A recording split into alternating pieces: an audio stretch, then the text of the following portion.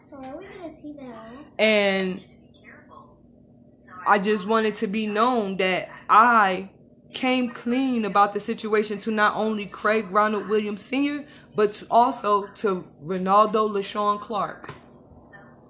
Yes, I did. Because I tried to bring peace to the situation. But in the meantime, in between time, Renaldo's girlfriend got a hold of information through his daughter, Ariana Clark,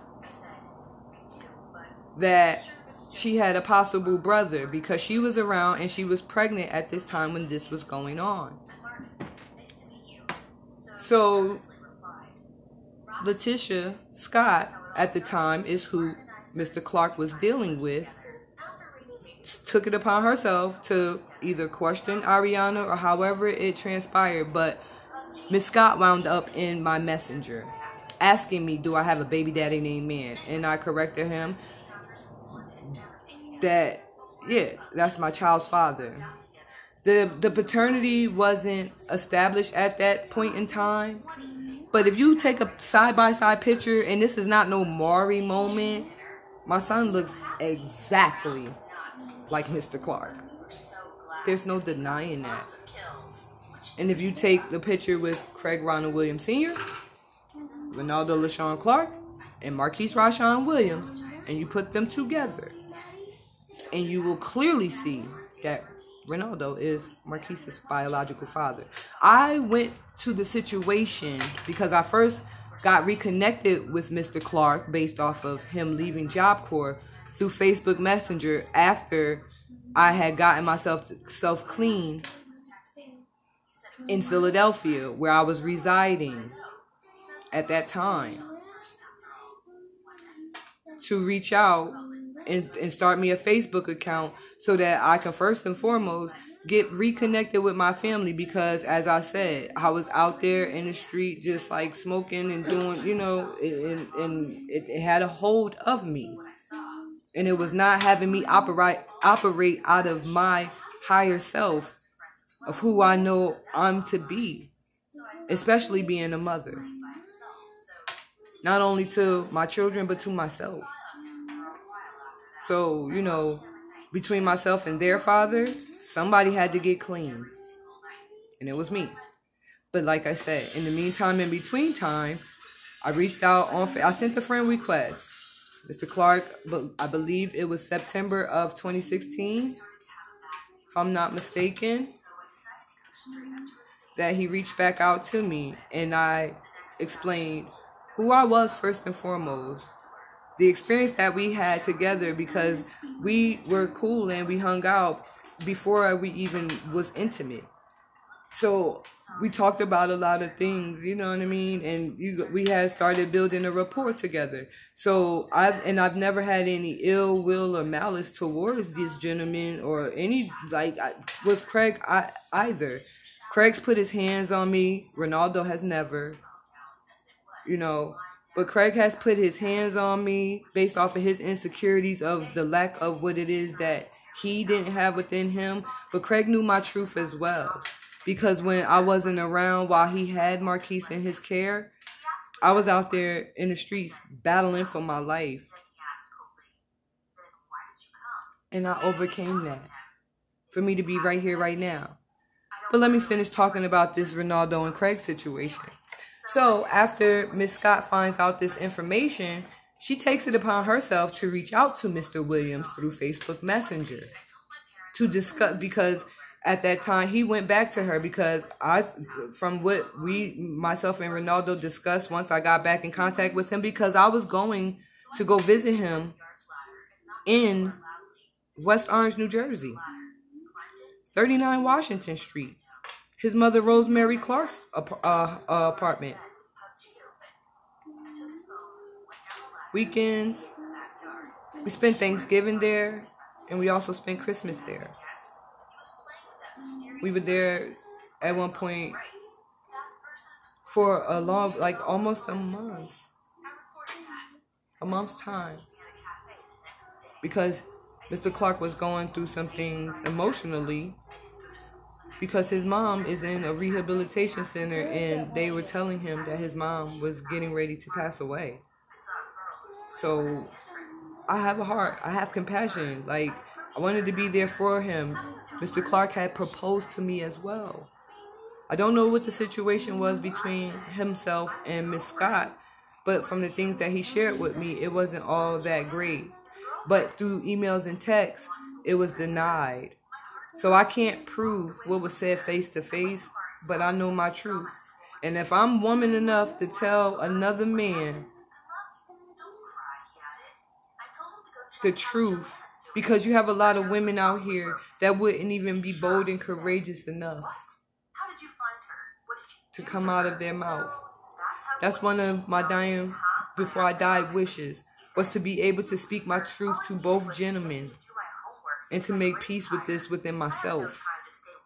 I've carried a lot of guilt. I carried a lot of shame, remorse, anger, based off of my parents not being available for me based off of their life.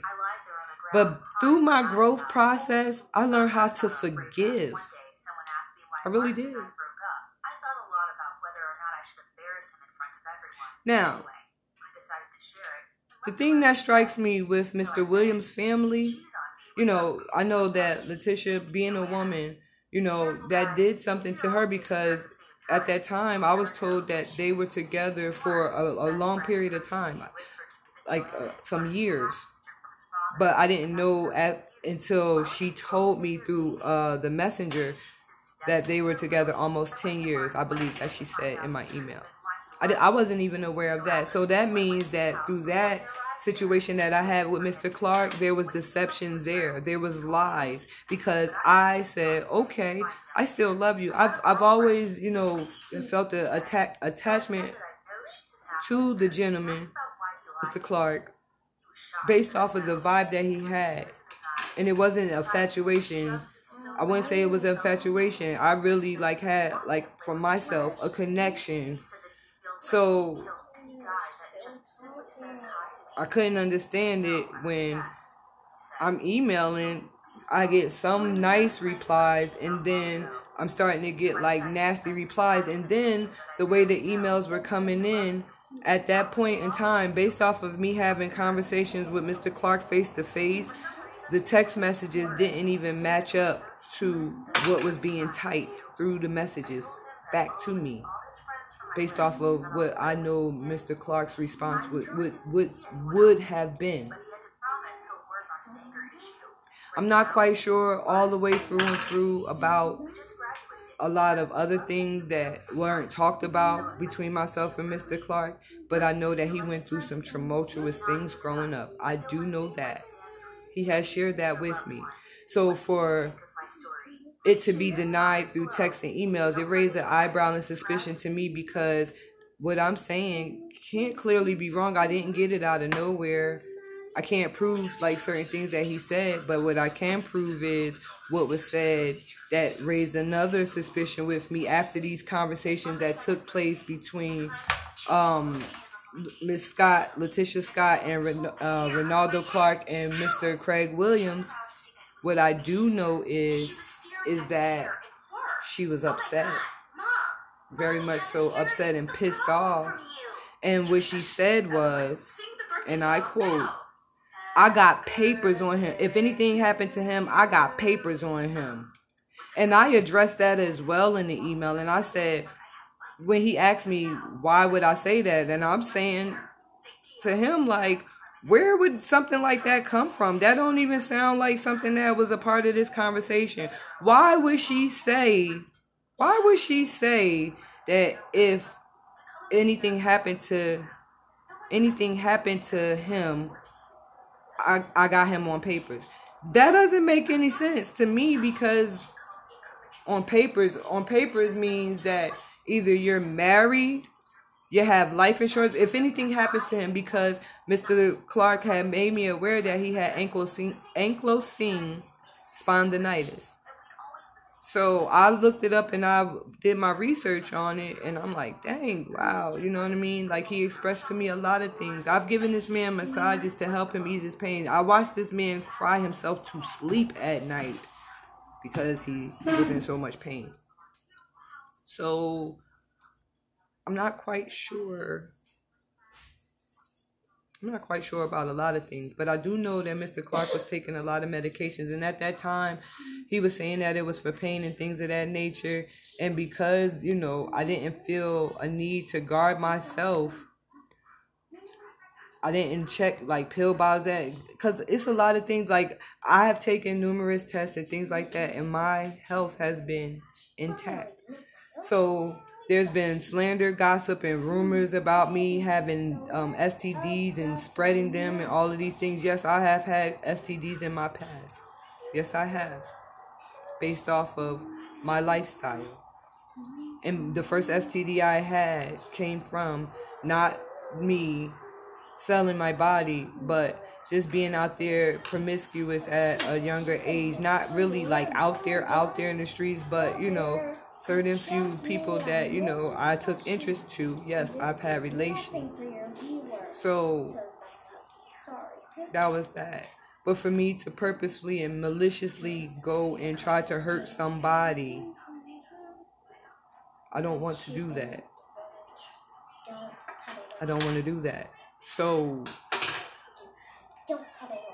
I'm not sure of how I wound up getting gang stalked, my phone tapped, people parked outside in the back of my building like I'm not aware of what's going on, certain suspicious cars being in the parking lot next door when the business clearly closes between 9 and 10 o'clock, 10 p.m. when that whole plaza next to my house shuts down.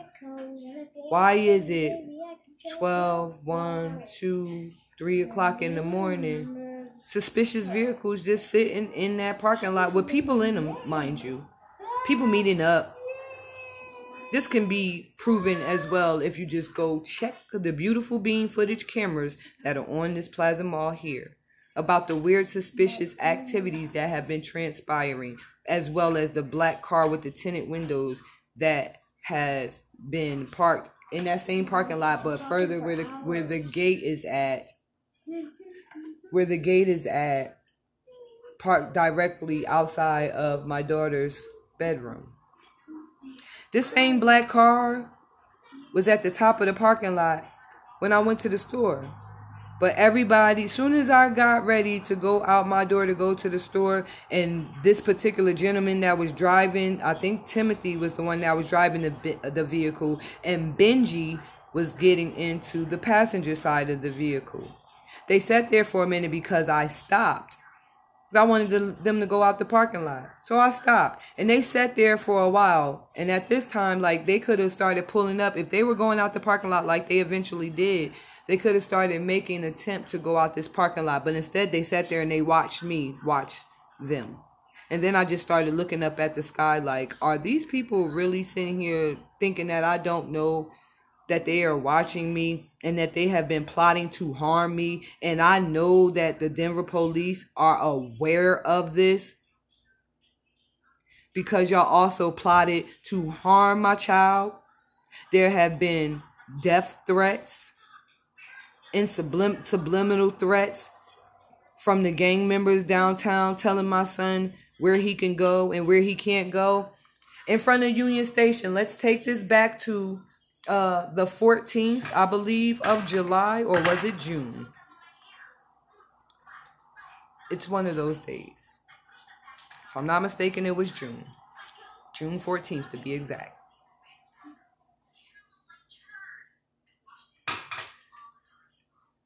Yeah, June or July.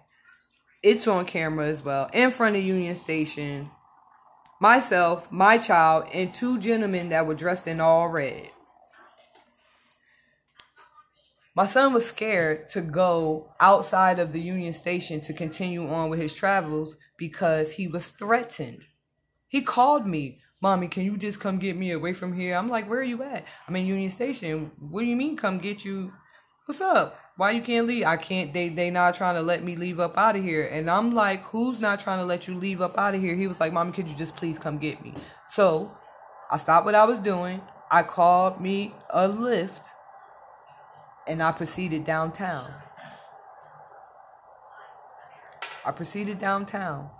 To go see about where my child was at.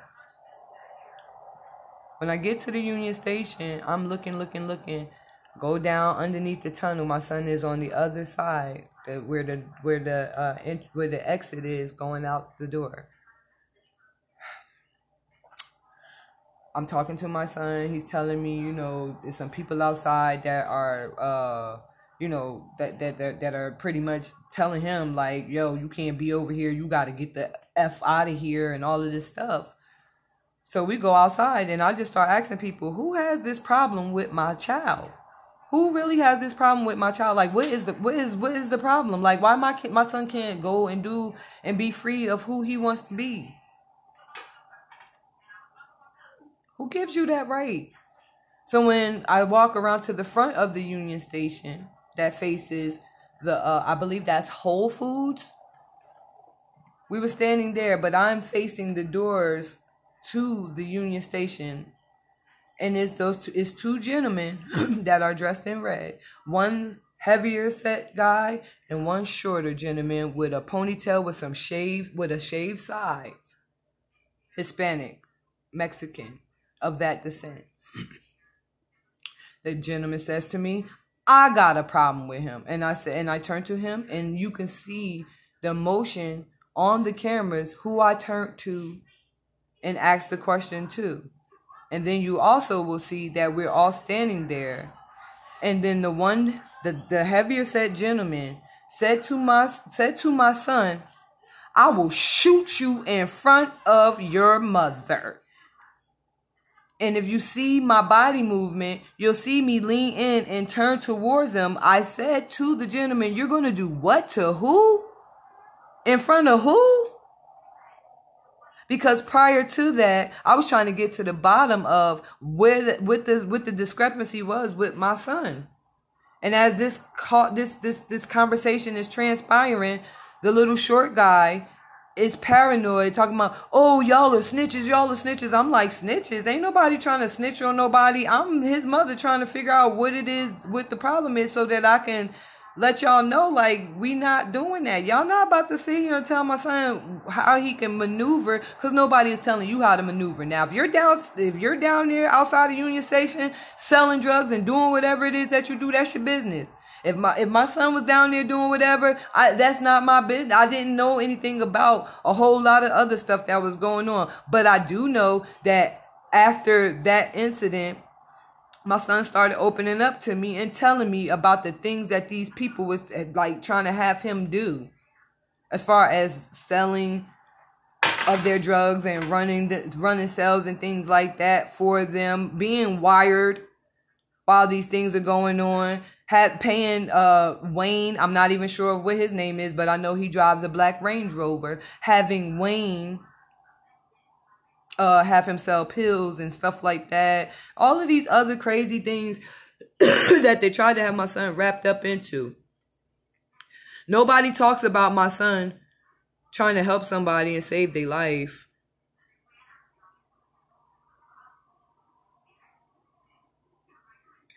Or all the other things, the good deeds that my son did.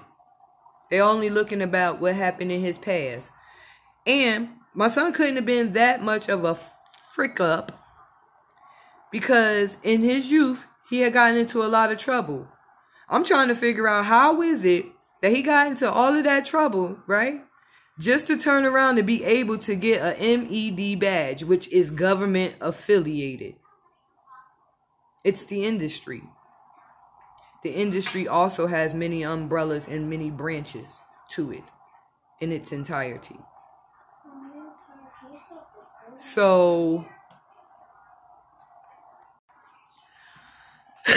all of these things, I had to pause it just to talk to my daughter for a second. But it's like, why? What's the rhyme or reason? Because the only reason why I can think that if Ronaldo and Letitia and Craig had anything to do with these acts, okay, Craig would be upset. His motive and the motive behind why I'm saying what I'm saying, as far as the setups, the motives, the murder, all of this stuff, is because of the fact that I exposed that gentleman may or may not have been the father of my child. And I was willing to pay at that time when I first addressed the situation with Mr. Clark. I was willing to pay for the paternity test to get it done between myself, Mr. Williams Sr., Craig Williams Sr., and Marquise Rashawn Williams. And myself, if I had to have my mouth swabbed. I was willing to come out of pocket and pay that fee. I was willing to do that. Everybody knows it. It wasn't a secret. Because that's how determined I am to get to the bottom of the truth.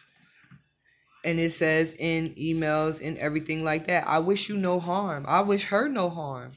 I just want for the truth to be exposed and that everybody that was involved in this can know the truth. And we can move forward from there. I've expressed my love to him because that's just what's in my heart. It wasn't, I'm reaching out to him so that I can do this and do that. So, that's not credible. But what I do know is, based off of the maliciousness and the intent, because I had also stated to Miss Scott while she was communicating with me in Messenger that I did not want to jeopardize my child's safety by having this thing come out the way that she brought it out. Because now myself and my children's safety are at stake right now. Miss Scott also said to me before I even came here to Colorado, because before I moved here to Colorado, I resided in Salem, New Jersey. And I know it's a lot of crazy stuff that's tied to that as well, but it might have something to do with it. It might not. With my mom and her, with her crazy antics, because she didn't want me to leave from Salem. You know what I mean? She tried to have me on this we agreed before we left from Asbury Park, because she had to move, that so that my children can have a place to stay, I was willing and did go and share custody with her so that she would be able to have my children reside and have a stable roof over their heads. My mom wanted to dictate, dominate, and control me. And when she couldn't do that, my mom started doing manipulative tactics. I know she did, because she was angry and upset that she couldn't control me, because I said that I was leaving. At that time, I was about to be 40. I was 38, about to be 39. Mom, seriously, I'm about to be 40 soon.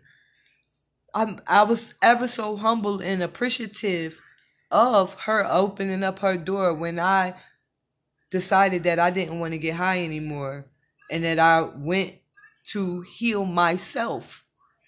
Because see, when I moved from Philadelphia, I didn't go into a drug treatment program going to Asbury Park. I was detoxing and have continued to do so and abstain from crack cocaine and any other harmful drug. See, marijuana is not a drug. It naturally, because I spoke about it earlier in this recording, I am of Native American descent. And if you guys really did your research, you would know that that was a part of healing the people. That's why y'all made it illegal. So we wouldn't be able to heal and connect to our higher selves. To be able to discern situations like these. So because of all of the generational perpetual lies, trickery, deceit, manipulation from all of the hierarchies and whoever is involved, the umbrellas, the branches, the entities, the third-party entities, the extended, all of the things that that I know what I'm talking about. I don't even want to address that like that. But you guys are well aware of what I'm saying. Y'all trying to keep us perpetually in this cycle of monetary gain. You see, because I'm also aware of how y'all get paid through the contract that y'all sign. And don't let a person sign to the industry when it comes to music. I'm also aware of what you guys do, the practices, the rituals, the sexual rituals that you guys do. I'm not against the LGBTQ community. And I know it was like 2 other letters. I apologize, guys. No disrespect. But I'm also aware of that aspect of it as well. And how more of that gets perpetuated through those acts. Through the manipulation. Through the murder magic. Through the child exploitation.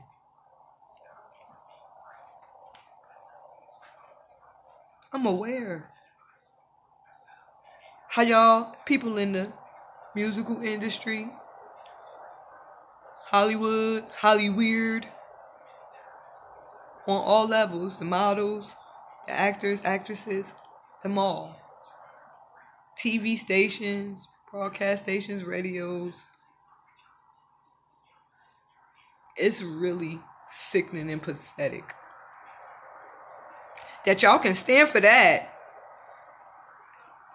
but allow injustice. That shows how really selfish you guys really are. Because y'all don't care about nobody but yourselves. And that's the sad part about it. When you have a person like me that came from all of that, the money manipulation, all of that. Y'all killing people that y'all know are sent here for a specific purpose, but y'all want them to be quiet and don't tell about what you had them sign on to. Really? Really? I got the nerve and audacity. See, I'm considered lower class. No, I'm not even in the middle class. Like when you guys do your ranking, your number system, how you classify us, the numbers, how y'all stole our birthright and manipulated it over the water.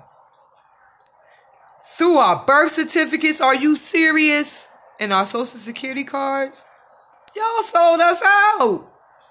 Y'all are continuously trying to sell us out for $1. And you want to trade spirits. Spirits that God put here for a purpose. For a fucking purpose. How fucking selfish, and how dare you? How dare any of you continue to want to perpetuate this? Let's talk about the freaking film. I'm going to go to my son's case right now. My son is under court, jurisdiction, reporting for court. The unfair treatment based off of the video alone, and then they're only giving angles. You guys are only giving angles from what y'all want people to see. I ain't no dummy. I took a trip down there myself and took my own pictures of all of these cameras that have been placed on outside of this all of these businesses that are in that area. On the 16th Street Mall, from the Walgreens angle, from the Planet Fitness angle. Yeah, all of those angles that have these cameras that are placed there for the safety and protection. And not only that, there's cameras everywhere that you can zoom for miles. technology is so awesome and so superb.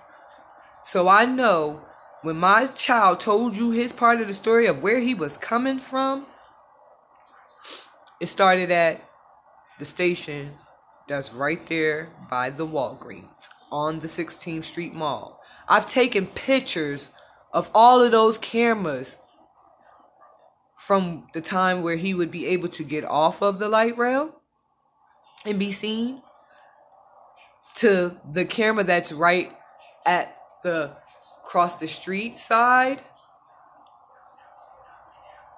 facing where my child walked and where the incident took place. And it will clearly show that there were a group of young men, I want to